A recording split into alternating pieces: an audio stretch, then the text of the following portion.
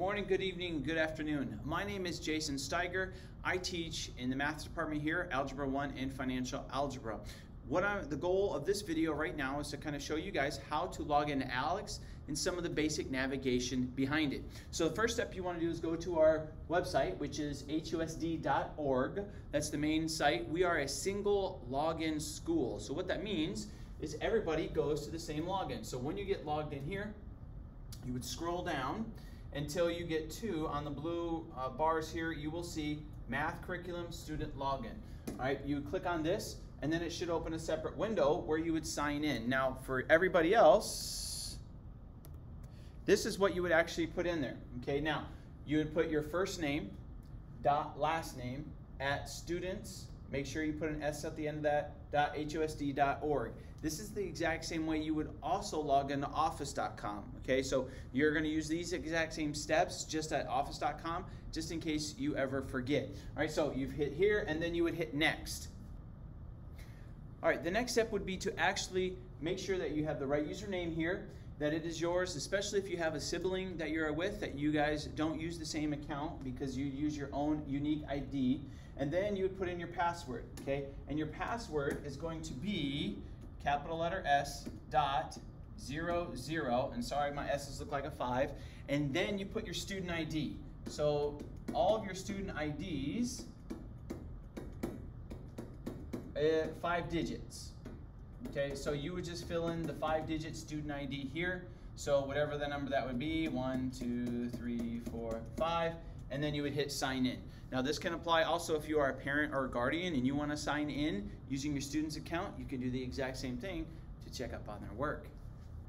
All right, this should be the next screen that you see. And now the big thing I want to make sure you understand is that if you are the only one using your computer, you can go ahead and click this box right here and it'll keep you signed in so you don't have to repeat this step repeatedly.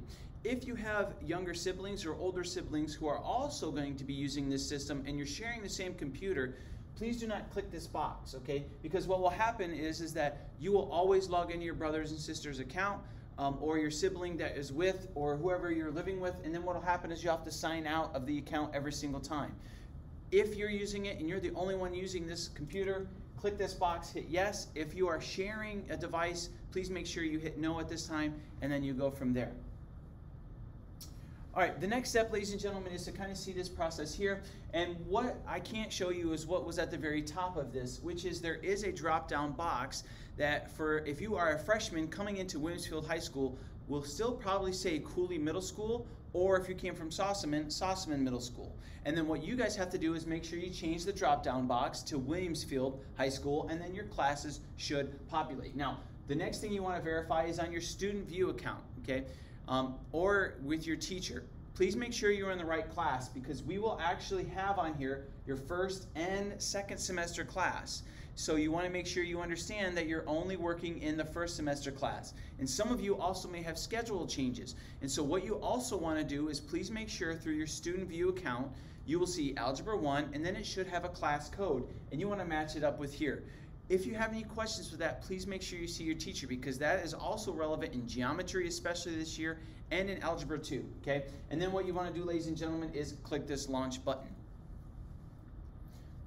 All right, from here, everybody, this is a cool site. So what you're going to be doing is everybody this year, I believe in Algebra 1, will see take the tools tutorial. If you're in a different class, you may not have this and you may show up to your sandbox right away. What I want you guys to do is start on this tutorial, work through it and finish it. If you already are familiar with ALEKS, then you can skip it, okay? But this is the next step, so I want to make sure you guys understand the whole process. All right, the next step, guys, is to see this cool knowledge check come up. You're going to most likely have to do it. Now, some of you may not see this knowledge check, but instead you will skip to the next page I will show you in a bit. If you do have the knowledge check, please go ahead and start it by clicking on the start, and then it'll have you step-by-step instructions. And please follow the directions, okay? Try not to use a calculator. If you have to use scratch paper, do that. Because the key is we want to know what you know. And not a guess, and not a, well, we're not sure, but we really want to know what you know. Because that helps us to help you.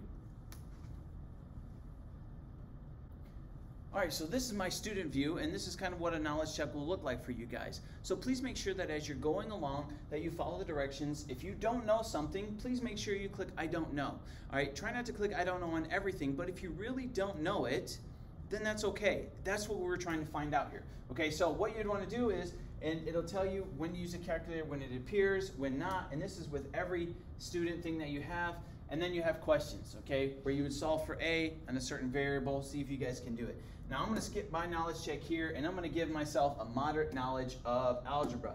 So now I'm done. It says nice job. Now a moderate amount is 295 topics, which is a lot.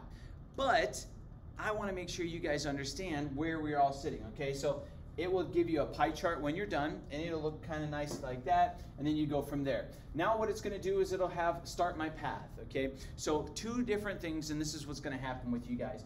One of the things I want to make sure you understand is that when we talk about doing ALEKS topics on a weekly basis for some of our classes, you're going to want to do start my path.